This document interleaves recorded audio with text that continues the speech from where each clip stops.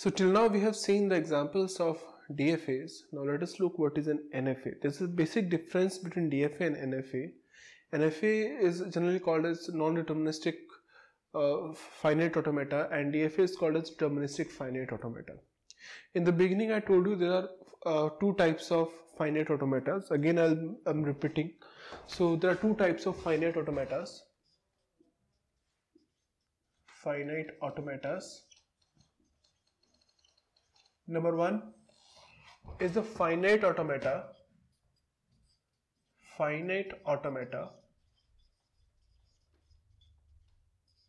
with output, and second one is the finite automata without output. So the finite automata with output is of two types. Number one is a Mealy machine, and second one is the Murray machine. And the finite automata with output is of three types: deterministic finite automata, non-deterministic finite automata, and epsilon non-deterministic finite automata. Deterministic finite automata, non-deterministic finite automata, and epsilon non-deterministic finite automata. Okay, so till now we have seen what is a deterministic finite automata. Now let us look at what is a non-deterministic finite automata. So in the basic definition, what is the difference between DFA and NFA? These finite automata both can be represented by the tuples Q, summation, Q naught, delta, and F. In both the cases, when we discuss about Q, that means it is the non-empty set of states. Q means it is non-empty set of states. Summation is non-empty set of input alphabet.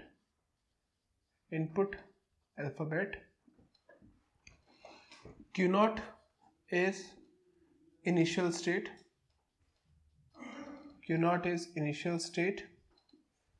Delta is transition function.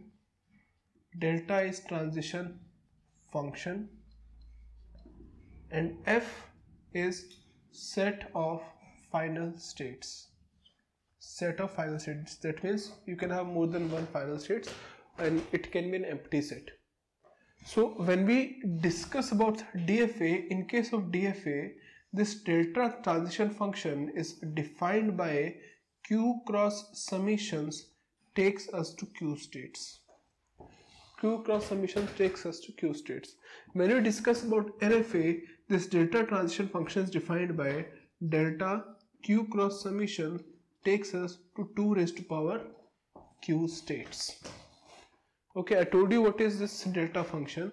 Delta function is if you are at a particular state, for example, you are at state A, you see a symbol A, then you can go to a state, for example, B. That means only one single state. But here, this 2 raised to power Q is representing a power set of Q. For example, if assume we have the state A and B. In any case, assume we are going to make like this strings which strings over A comma B which are starting with A. Assume strings over A comma B which are starting with A. So in case of DFA, if the initial state is A, then strings are not starting with A. As soon as a string is starting with A, then we'll go to the state B and we will accept it. It is very simple. And if you get a starting symbol as B, then we'll go to the state C, which is a trap state, and here we'll always be stuck. That means if you are at a particular state, here you can see Q cross summation takes us to Q states. That means how many states are there? A, B, and C. Q is representing Q is a set of A, B, C, and then summation. There are two input alphabets which are A, small a and small b. So when I am saying in case of DFA, it is Q cross summation takes us to Q states. That means if you have a set of states Q which are A, B and C, if you have a set of alphabet summation which are small a and small b, and you have this Q which is A, B and C, that means we can do on A, if we see a symbol A, then we can go to state B. On A, if we see a symbol A, then we go to the state B, that is delta A comma small a takes us to B. On A, if we have symbol B, then we go to the state C. That means delta A comma B takes us to the state C. In the same way, if we are at B, if we have symbol A, then we go to the state B. So delta B comma A takes us to B. In the same way, delta B comma B takes us to B.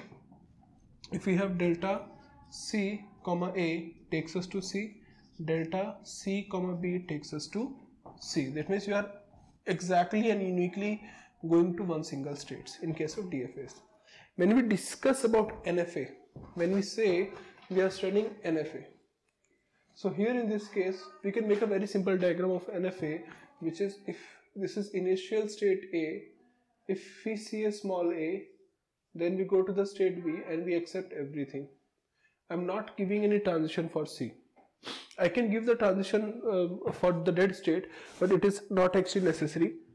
Let me define it. See how many states are there? A, B, C are there.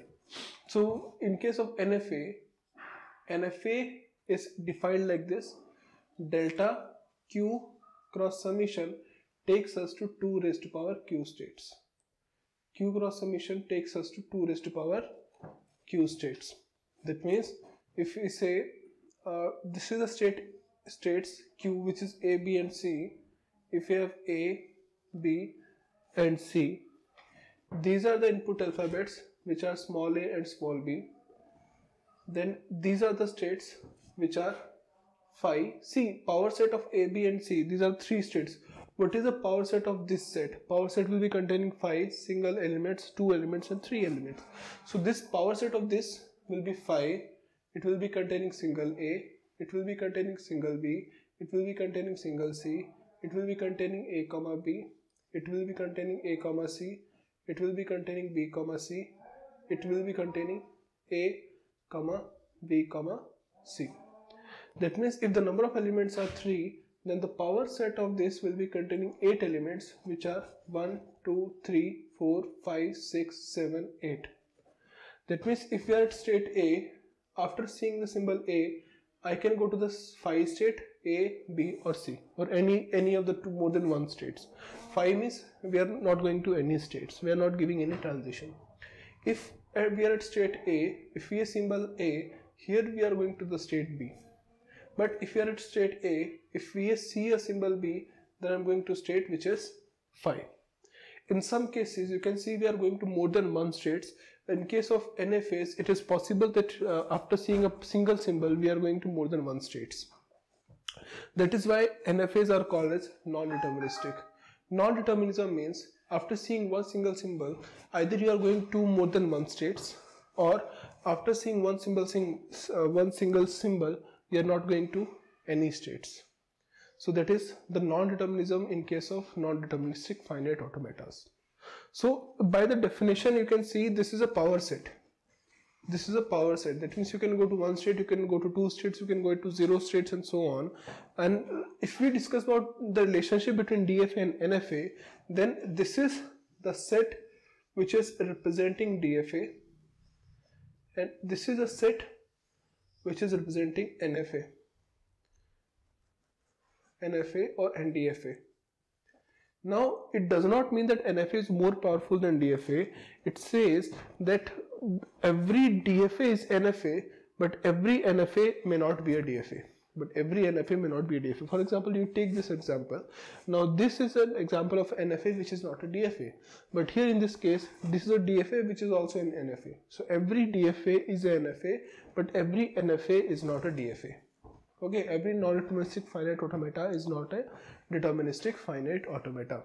So this is a small difference between NFA and DFA, and this difference creates a huge impact. But after this, after seeing this, can you say which one is more powerful? Can you say NFA is more powerful than DFA, or can you say DFA is more powerful than NFA?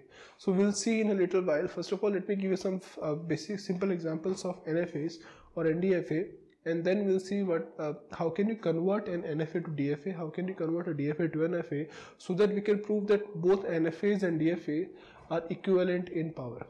Okay, when I'm saying equivalent in power, power means that can you give a string which is accepted by NFA but cannot be accepted by DFA, right? So if you can give a single string which is accepted by NFA but cannot give an equivalent DFA, that means NFA is more powerful. But if you can never give a string which is accepted by NFA but not DFA, then NFA and DFA are equivalent in power. We'll see that in a later point of time. So right now let us take a few more examples of NFAs.